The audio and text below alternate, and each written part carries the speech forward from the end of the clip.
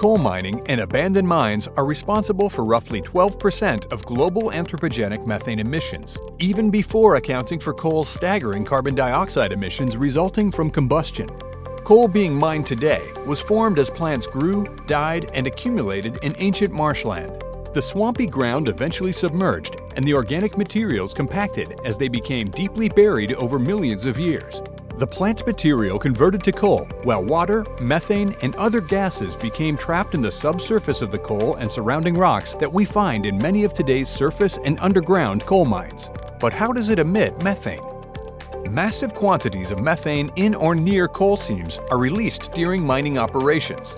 While both underground and surface mines emit methane during production, underground mines typically emit more methane due to the depth and type of coal.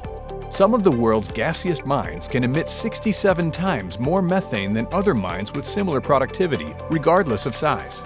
In all underground mines, large volumes of air are circulated through the mine to introduce fresh air and remove dust, as methane and other hazardous gases seep into the mine from the surrounding coal and rock layers during mine development and coal production. This ventilation air methane, or VAM, represents the single largest source of methane emissions from coal mines globally. Some mines are so gassy that ventilation systems alone cannot keep miners safe.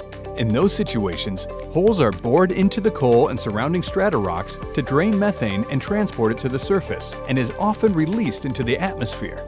Even after closure, mines can continue to release methane for decades. Recent studies indicate that global methane emissions from abandoned mines are on the rise, and that overall emissions estimates likely underestimate how much methane abandoned mines are emitting. The good news? We can tackle this.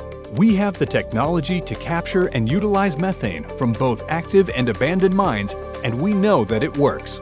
With stronger regulations and enforcement today, we can dramatically reduce methane emissions from the coal sector and reduce global warming as we transition our global energy system to cleaner generation.